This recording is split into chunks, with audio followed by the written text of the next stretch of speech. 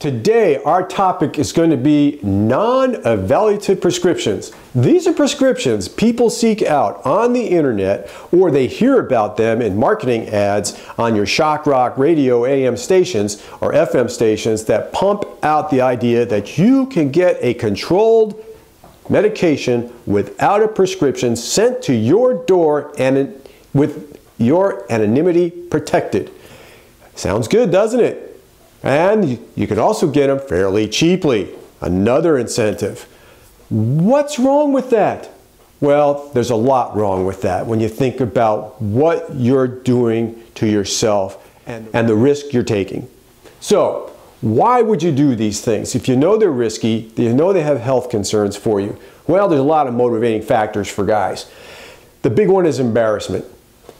They want to protect their anonymity. I don't want my guys at the bar knowing that I need an ED medication or I need testosterone because my muscle mass is starting to fade because I'm getting older.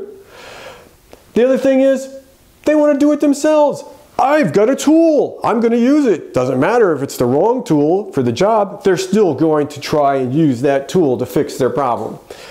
The next thing that comes in is erectile dysfunction. Guys don't want to talk about erectile dysfunction. They don't want to know about it. They just know it happens and they're tired of it and they're going to fix this. Again, DIY, I'm going to fix this myself. By protecting my anonymity by going to some overseas pharmacy that might be FDA approved. However, there could be problems in the manufacturing. They could be old.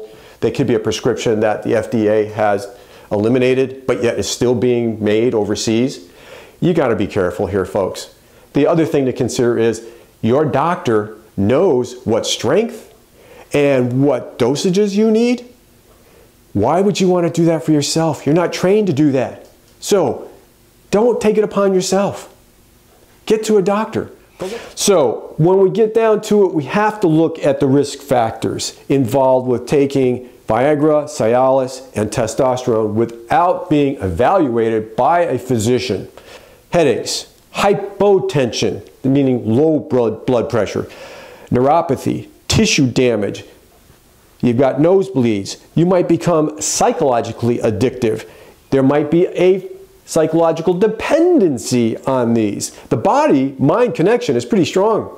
If you convince yourself you can't get an erection without Viagra or Cialis, guess what? When you come off of it, you can't. Your erection, you just can't turn it on. So there's your dependency. All right, infertility. If your body has taken in too much testosterone, there's a message being sent to your testes saying, we don't need any more. So it starts shutting off the production of sperm.